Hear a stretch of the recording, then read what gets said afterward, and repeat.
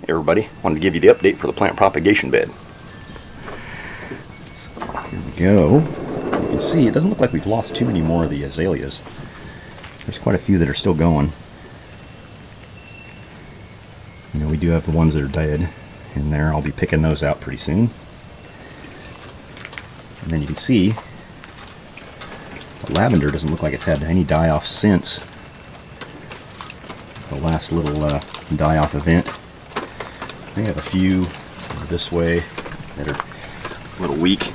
I mean, their soil's wet, so this 90-degree heat may be just taking them out. So we may have some losses in this row here, as well as over here. There's a couple that look like they're pretty weak. But the ones that are starting to put on flower heads and grow, that means I believe they're starting to put their roots in. So they should be doing okay. So I may actually bump this up, because right now I have it watering every 10 minutes. And for 10 seconds. I may actually bump that up for every 10 minutes for 15 seconds to give a little bit extra water, because we're hitting that really hot time of the year here in Oregon, where you're going to have more of the high temperatures really sucking that moisture out for those new roots that can't keep up for the upper top growth of the propagated plant. So that's kind of the update. Uh-oh, I better watch out.